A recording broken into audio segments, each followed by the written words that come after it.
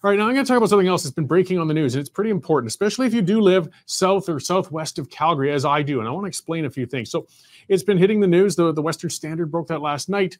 A woman had a cougar on an acreage southwest of the city of Calgary. It came into her yard. She was her daughter was eating lunch, a 5-year-old girl, and looking out the window, she started screaming that something has got their cat, Oreo. As you can see in this video, the cougar was right outside their door. It was pawing at the door at some points. It was snarling. The dead cat, unfortunately, is behind the cougar there. It had killed it.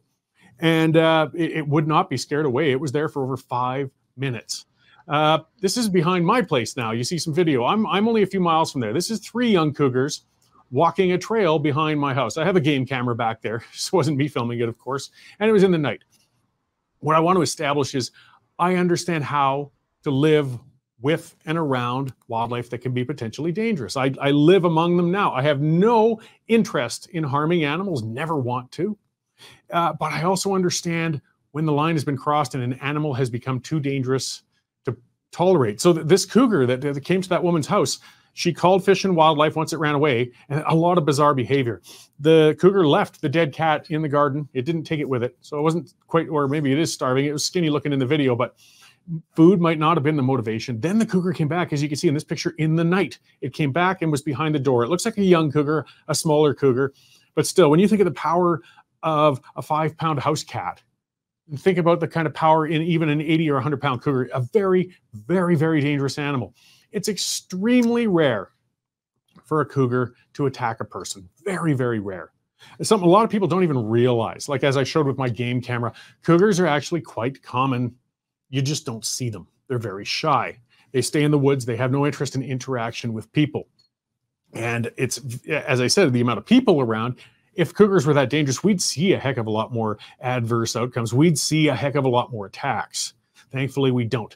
But when it happens like this, when that line has been crossed, when a cougar is behaving so unusually as this one, as bizarrely as this one, as dangerously as this one, it has to be destroyed. And I've been watching the online discussions of this. Of course, a lot of the armchair quarterbacks. That's why I'm giving some of my pedigree. I'll point out. Like I said, I grew up in Banff, for those who know me. I worked 20 years as a surveyor in isolated areas. And now I live on an acreage where, yes, every few weeks I have cougars go through my yard, bears, lots of other critters. I love that. And we have gotten along fine. I've never shot so much as a squirrel in my yard, and hopefully it stays that way. But when we get a circumstance like this, an outlier with a cougar like this is very frightening. That area, and again, if anybody lives southwest of Calgary watching this, watch out. People put their kids out in the mornings to get the school bus at 7 o'clock. This cougar is still running on the loose. It's come to this house and tried to get in their door twice. Other people saying, well, we'll just tranquilize it. It's not that easy, I'm afraid.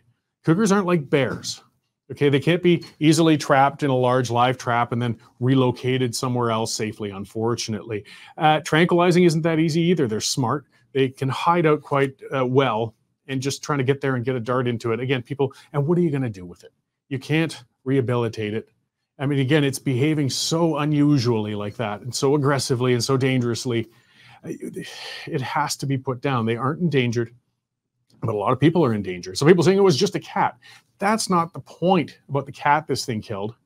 It's the fact that it came out during broad daylight and did it. It did it in somebody's backyard and then tried to get in the door to her daughter. So for fools saying we should just leave it be, it's nature. Look, some people are urban dwelling. They don't necessarily understand. In these cases, it has to happen. Out where I live, it's ranch country. There are a lot of cougars. There are a lot of bears. There's a lot of interactions. I know they don't publicize it a lot, but I guess what? Actually, a number of cougars get shot every year out my way. It's usually because of adverse interaction with livestock producers, but they are not endangered. It's a last resort. Those of us who choose to live out there do it because we love the wildlife, because we want to be around them. I mean, there's smart things you should be doing. Don't leave your food or garbage out. Don't attract animals around. Some other people saying somebody was clearly feeding that cougar. No, I don't believe they were. They're not like foxes or bears where they can become habituated quite so much. Again, they're so shy with people, there wouldn't be the opportunity for somebody to start feeding it. Though, who knows? You leave enough meat outside and you can attract anything. I don't think that was the case happening here. Cougars, again, tend to stay away. It would grab it in the night and take off. This is just not typical behavior. So the news is going to come out on this story as it keeps unfolding. I'll spare you the name of the lady. She is a neighbor of mine, just a few miles away. But either that cougar is going to be found and destroyed, as I'm afraid it has to be, or even worse, that cougar is going to attack somebody. Something is wrong with that particular animal. You got to think about it like people. Again, 99% of people won't harm anybody. They don't want to. Things happen. Sometimes something switch flips in somebody's head or whatever else. They go off, they get violent, they get dangerous, and we have to do something about it. In the case of a cougar like this, as you can see in that picture with the blood on its paws, aggressive and trying to get into the house, there is no other option. So again, if you're watching in the Southwest, if you know people with acreages down there, though, this is ongoing right now. Tell them to watch out. Keep the pets closer than usual at home, and by all means, of course, keep your children nearby. The few attacks that cougars have ever done, which are very rare, almost never with men. Predominantly, it's been with women and children. They're opportunists, they're hunters. They will go for what they feel is smaller and more vulnerable. And as rare as those attacks may be, of course, the outcome is as tragic as you could possibly imagine. We couldn't imagine a child being killed, and that's an area where there are a lot of families and children living. So keep the eyes open. Let's hope this gets resolved. And, we can have a rational discussion about living with wildlife, managing wildlife, and getting along with them, but understanding that sometimes there's just no other choice. Public safety has to come first.